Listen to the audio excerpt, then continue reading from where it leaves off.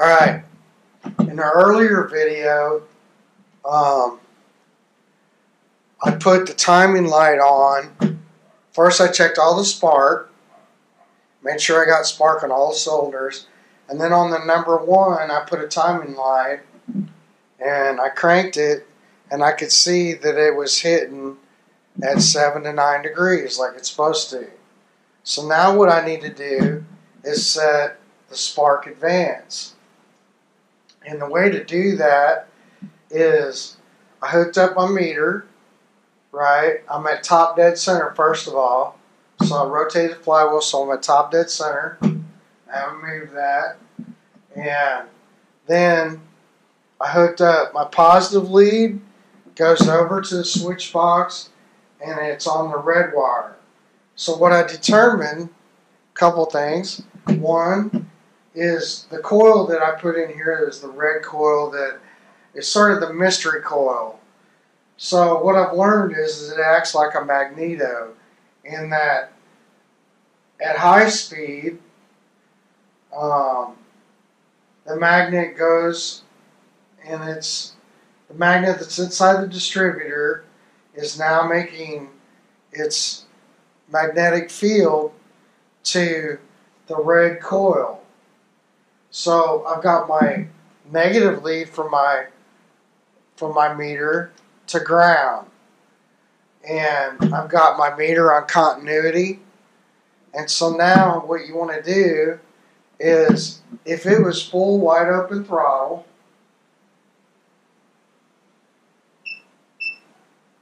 and you can hear it beeping, so I'm just a little bit, you hear it beeping. So right now the screw is all the way out.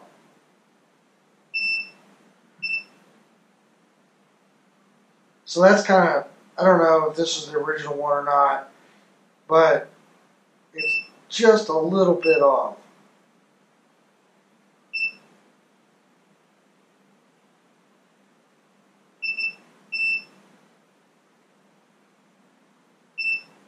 There's not enough voltage going through the meter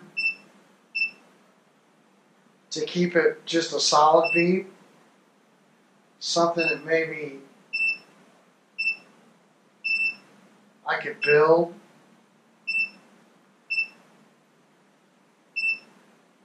It's like right there.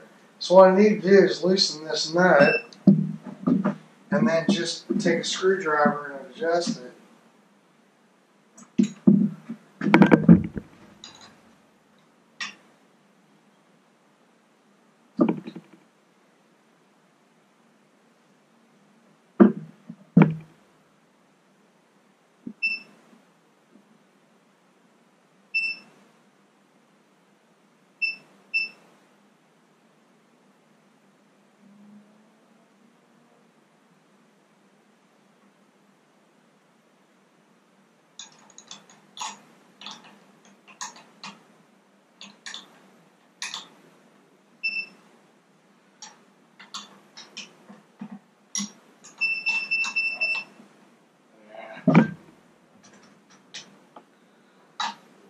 That works. Well, take it all the way. That's all right there.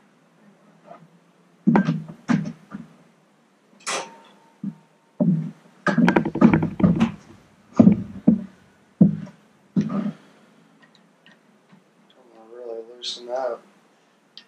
Sorry. There we go.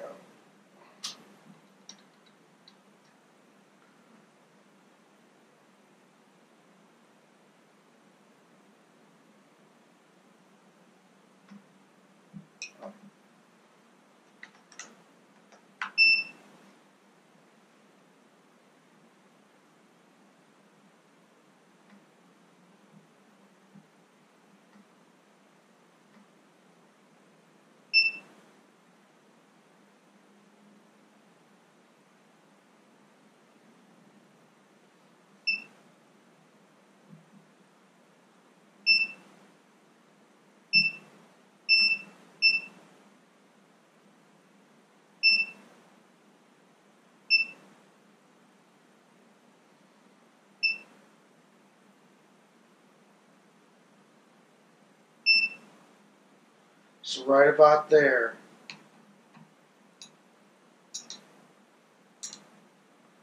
I want it to just touch.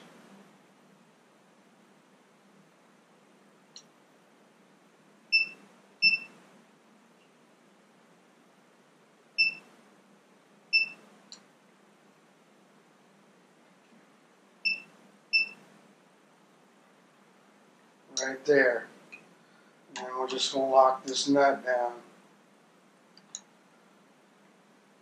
Alright.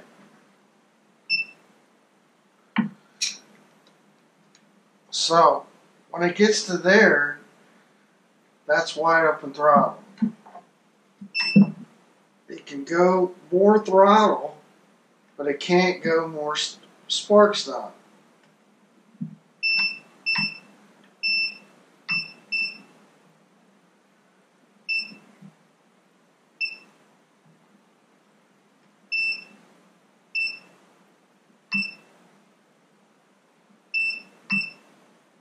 Yeah. And one other thing about this is that wide open throttle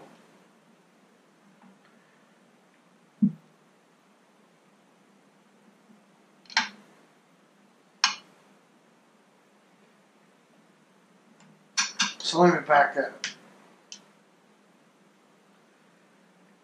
This at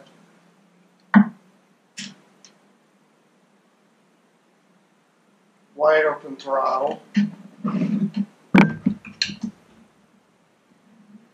should have the butterflies all the way open. So you got to set two things, the primary pickup and then the secondary pickup.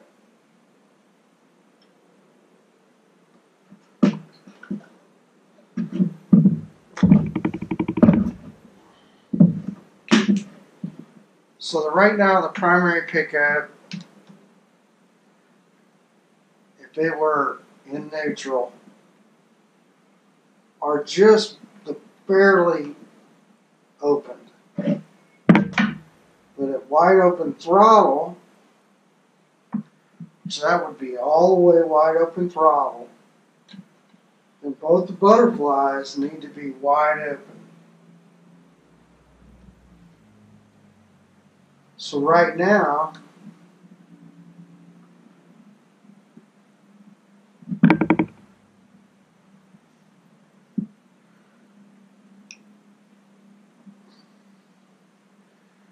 they're not bad, but this primary pickup needs to come forward. I mean, it needs to go back just a little bit. It should just be touching.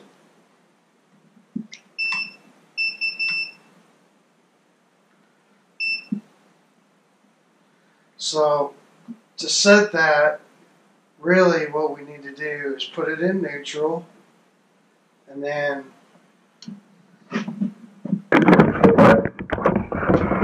you put it in neutral once I get the things put up on it. Okay, and inside there you see the butterfly.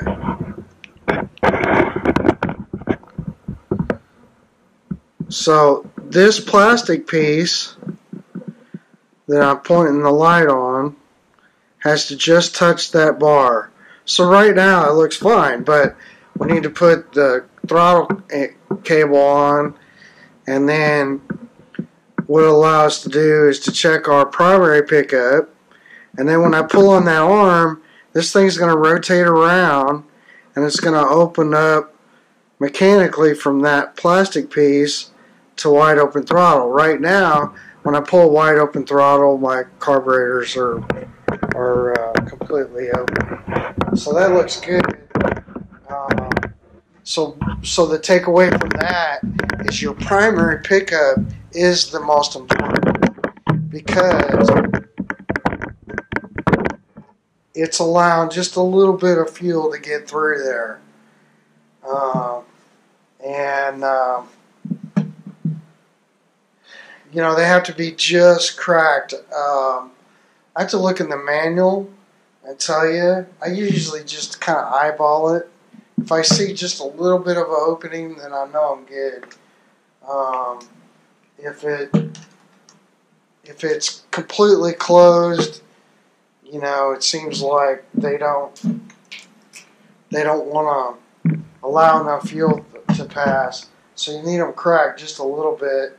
When you use the warm-up knob, it opens those quite a bit more and allows more fuel to get in. But once you go down to idle, then you need to set,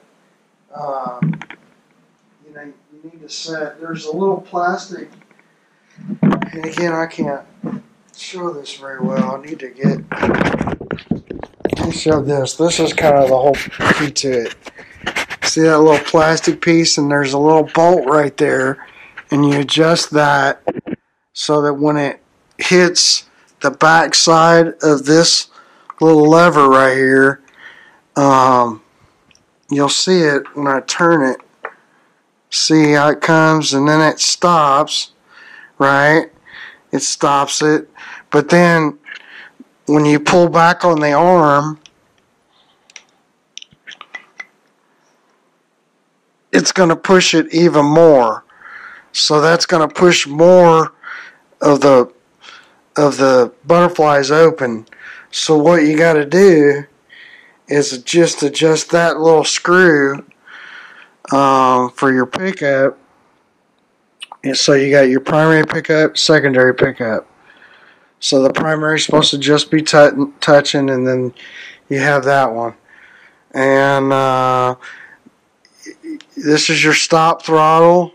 So once this gets to a certain point, if I can pull it enough, then it's going to hit that screw and it's going to stop, and you won't get any more throttle out of that. And then this is just your idle. So if your idle's too high or too low, then you can adjust this here and stop it from idling way too high. Alright, so hopefully I explained that. I think, you know, well, I guess a couple things. I'll put the front plate back on, hook everything up, even maybe my electric choke, and then install the cable, shift and throttle cable, and then it's kind of ready for me to do the lower unit. So that's the next thing, because now this is all seems to be working properly. It's good that I saw and I figured out what. Let me talk about that. Let me just talk about that red high coil that's inside the distributor. So what happens is it acts like a magneto. So as the magnet that's inside of the distributor rotates, it's making a electromagnetic. It's magnetic. It's allowing those two to make a connection. The lines of flux from each one of those make a connection, just like a magneto. If you know what a magneto is, it's like an electrical induced current, causes the magnets to go like that, and then you got signal. So it's allowing that to pass to ground. So by taking my meter, what's happening, I suppose, and this is my theory, and I don't know if I'm explaining this very well, but as that hits that magnet and allows that ground pulse, it sends it to the Swithchbox, and the Swithchbox then sees that voltage across ground, and It's sending, this is the mystery, what it's doing, but I'm guessing that it's telling the coil to just fire. And so then the coil is just on and it's sending voltage to the distributor. It's just like a car. It's the main wire coming in, the distributor, and then you got 4 plug wires. So now it's at high speeds just firing. And instead of just firing according to the low speed. So, because the low is probably telling the coil to fire off and on. It's not sending, all the time. And that way your coil just doesn't burn up. That's my theory. So, now that I've determined that that is correct and that's working is a good thing, because it's sort of like a mystery. Now, what happens in the Swithchbox, they're sealed, so to go through the Swithchbox, then the only way to really check it is to just, well, you really can't unless you put up some sort of oscilloscope and you knew what the circuitry was. You can do well, you need some type of meter. There's a conversion that you can measure. My meter is just a standard car meter. You can make them. You see guys online, they're making them. And it'll just allow you to check the voltage on the Swithchbox. So, it's a pulse. And it's a little different than what your meter will read. So, anyway, oscilloscope, you could do it. Or you can make one of those little boxes and use your regular meter.